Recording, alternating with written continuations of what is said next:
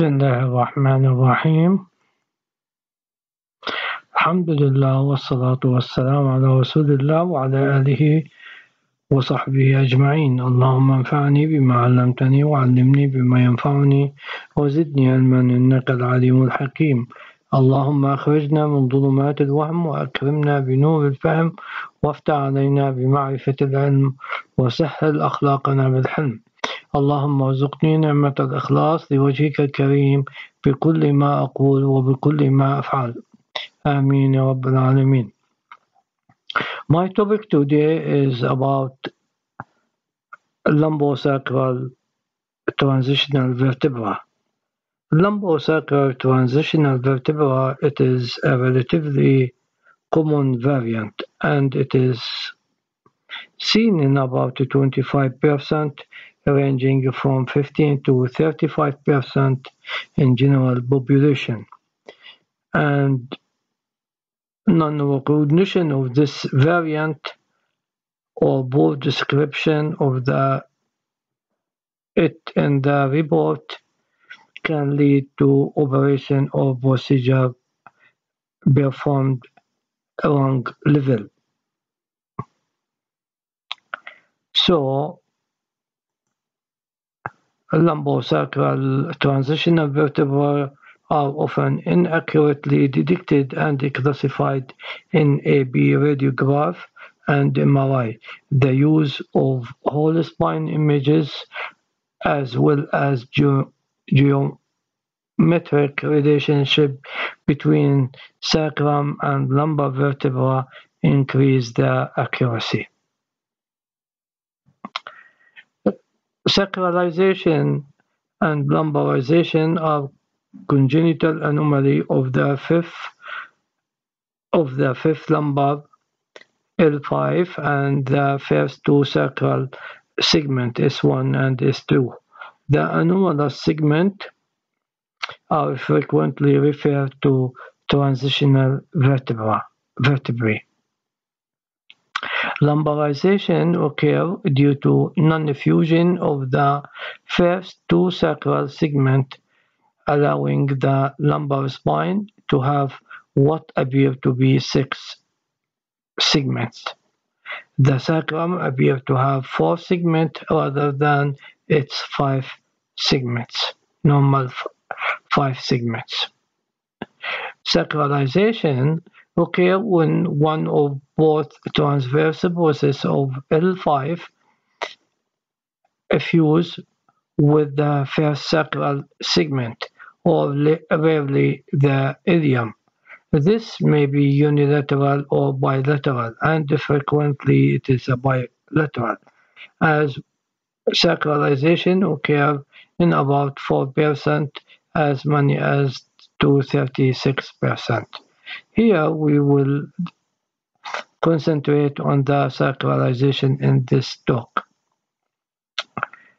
Clinical finding, it is controversial as whether these anomalies can cause pain. It is theorized that they may produce abnormal mechanics which can lead to pain, but it is not proven because many people have transitional vertebrae and are asymptomatic. Imaging finding, we will discuss in the following images. As we see the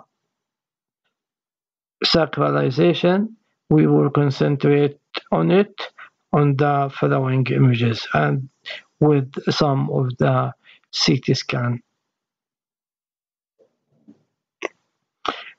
Castelvi classification. We have 4 types. Type 1, it is enlarged and dysplastic transverse process of L5, and it is at least 19 millimeter. Can be unilateral or can be bilateral.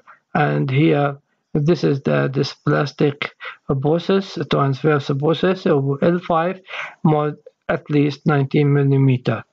it is type 1A, type 1B, it is bilateral. As we see here, type B, type 1B with more than 19 millimeter involving both transverse process of L5, but no articulation with the sacrum. Type 2, there is a pseudo-articulation of the transverse process with the sacrum, with incomplete lumbarization or sacralization. Enlargement of the transverse process with pseudoarthrosis can be unilateral or bilateral. So type B, it is enlargement of the transverse process of L5, either bilateral or unilateral.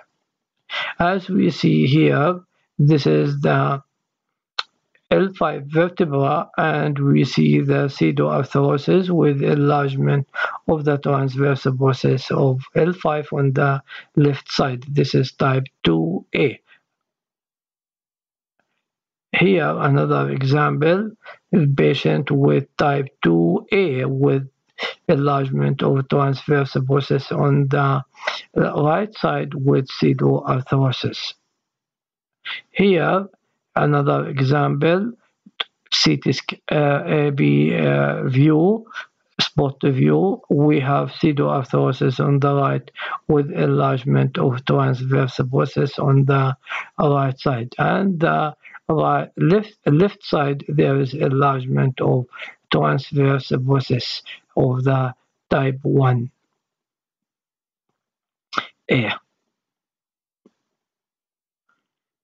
Here the MRI images with type 2A, and we see the pseudoarthrosis on the left side with enlargement of transverse process on the left side of L5.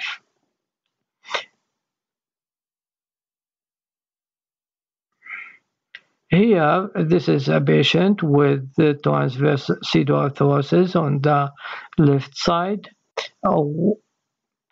and we see also effusion of the ipsilateral of the facet joint and hypoplastic contralateral facet joint at the L5S1. Here, another patient with type 2A with pseudoarthrosis on the right side, and there is disc protrusion at that level with annular tear.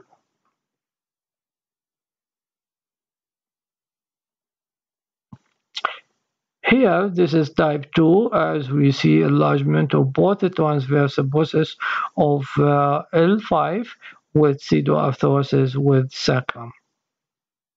Another patient with CT scan with bilateral pseudoarthrosis and enlargement of transverse process of L5 with pseudoarticulation.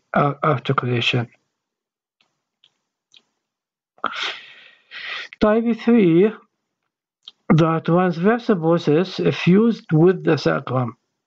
There is complete lumbarization or sacralization, enlarged transverse process with complete effusion. There is complete effusion of the transverse process of L5 with the sacrum. If it is unilateral, type A. If it is bilateral, type B. As we see there is enlargement of the transverse process on the left side with almost complete effusion on the left side. This is type 3A. Here there is complete effusion of the transverse process with the sacrum. This is type 3A.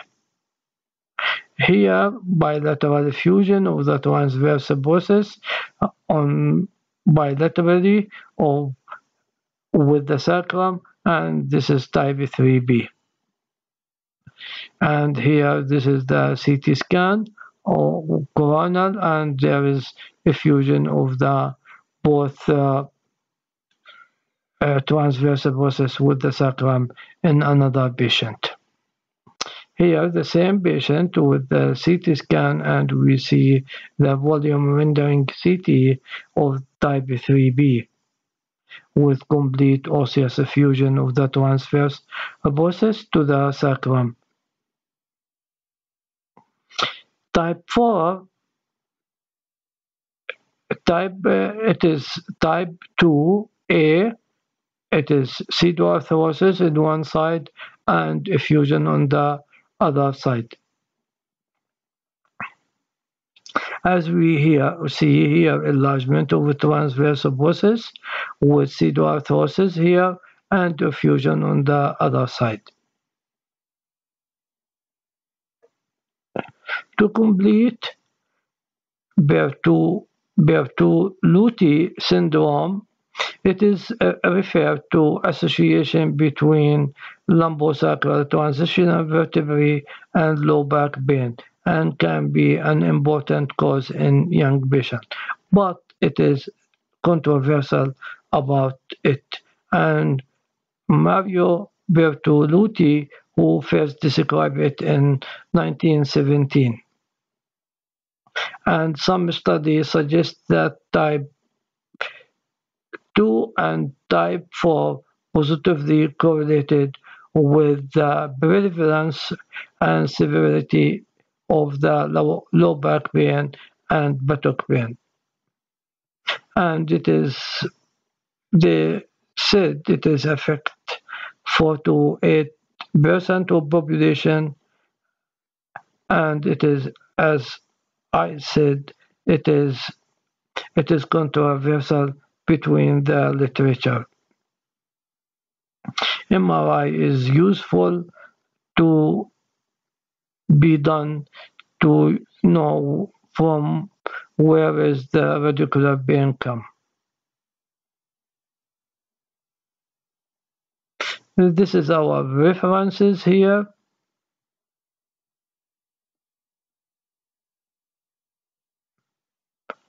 And thank you for listening, and hoping to see you soon in another talk. سبحانك اللهم وبحمدك أشهد أن لا إله إلا أنت أستغفرك وأتوب إليك.